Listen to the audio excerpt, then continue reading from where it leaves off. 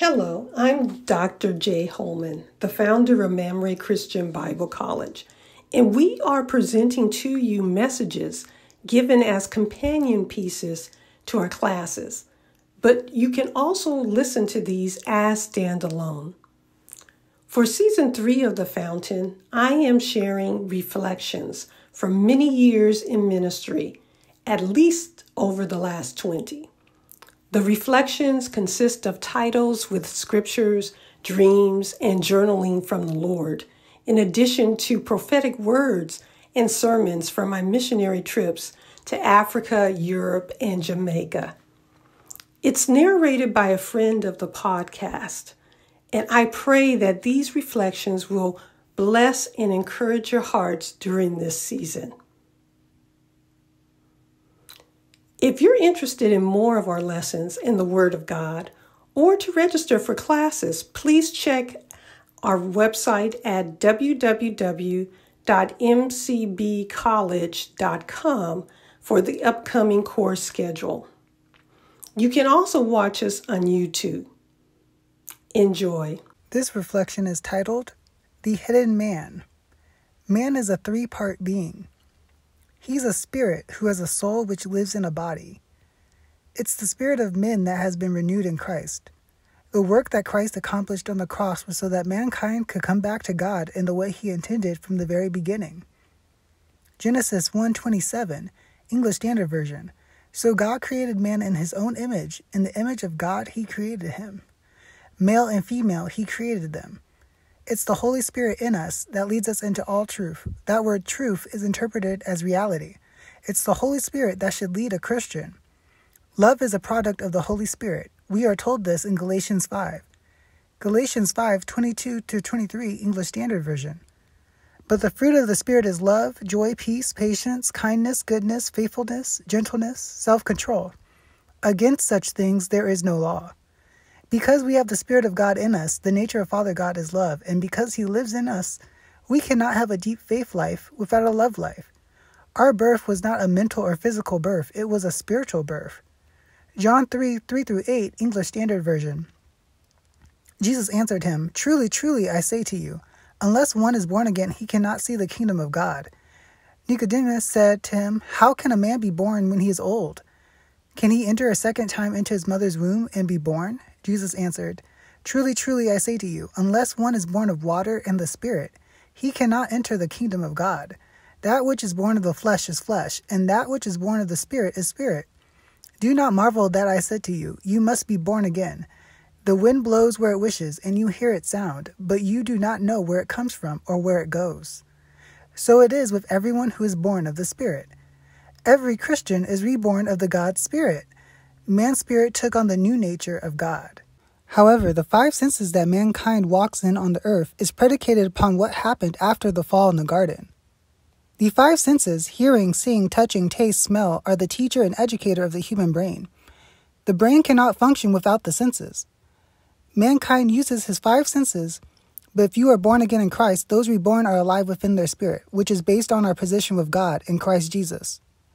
2 Corinthians 5:17, English Standard Version. Therefore, if anyone is in Christ, he is a new creation. The old has passed away. Behold, the new has come. Colossians 3:10, English Standard Version. And have put on the new self, which is being renewed in knowledge after the image of its creator. Ephesians 4:23, English Standard Version. And to be renewed in the spirit of your minds. As Christians, we are a new creation in Christ Jesus. It's a new self that we must walk in. The sin nature is replaced with a new nature, and our new self is born of love. When we begin to walk in love, practice the word, and walk with Father God, we are walking in our true nature, which is God's love. Our selfishness is replaced with a heart of love. God lives in us by his Holy Spirit, and that hidden man of the heart, the reborn spirit in us. 1 Peter 3:3-4, English Standard Version. Do not let your adorning be external, the braiding of hair and the putting on of gold jewelry or the clothing you wear, but let your adorning be the hidden person of the heart with the imperishable beauty of a gentle and quiet spirit, which in God's sight is very precious. The word hidden is also rendered inwardly. It signifies that a Christian is one on the inside in contrast to the one who is merely one outwardly. Every Christian should allow their reborn spirit to have full reign in their life. The 5 senses, or the 5 servants of the body, should follow the new man, which is the real man. 2 Corinthians 5:14-15, English Standard Version. For the love of Christ controls us, because we have concluded this, that one has died for all, therefore all have died, and he died for all, that those who live might no longer live for themselves, but for him who for their sake died and was raised.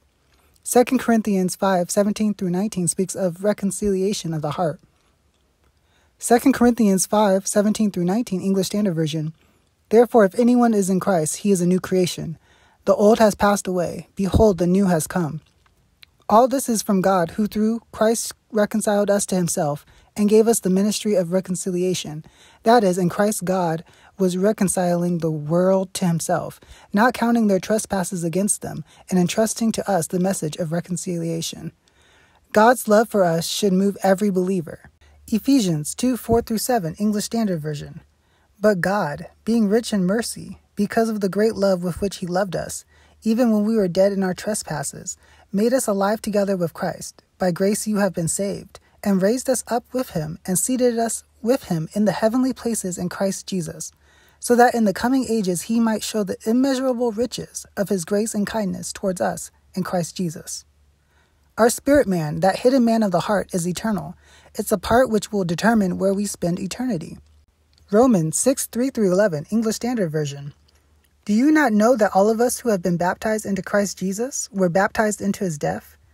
We were buried therefore with him by baptism into death, in order that, just as Christ was raised from the dead by the glory of the Father, we too might walk in newness of life. For if we have been united with him in a death like his, we shall certainly be united with him in a resurrection like his. We know that our old self was crucified with him in order that the body of sin might be brought to nothing, so that we would no longer be enslaved to sin. For one who has died has been set free from sin. Now if we have died with Christ, we believe that we will also live with him. We know that Christ, being raised from the dead, will never die again. Death no longer has dominion over him. For the death he died to sin, once for all. But the life he lives to God. So you also must consider yourselves dead to sin and alive to God in Christ Jesus. We share in Christ's death, burial, and life and ascension. When he rose, we rose with him. Our former self was nailed to the cross with Jesus, the old man, that old spirit. As believers, we walk in the newness of life, Romans 6:4. The Spirit communicates with us through the 5 senses. We must practice and live this love life for our minds to be renewed. Romans 12:2, English Standard Version. Do not be conformed to this world, but be transformed by the renewal of your mind, that by testing you may discern what is the will of God, what is good and acceptable and perfect. 2 Corinthians 5:13. There are 2 great forces in this world, love and selfishness, eternal life and spiritual death. I am sick of my selfishness should be every believer's mantra.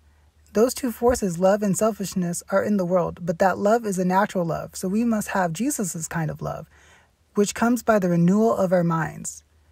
Romans 5:8, English Standard Version. But God shows his love for us in that while we were still sinners, Christ died for us. Romans 12:9-10, English Standard Version. Let love be genuine. Abhor what is evil. Hold fast to what is good.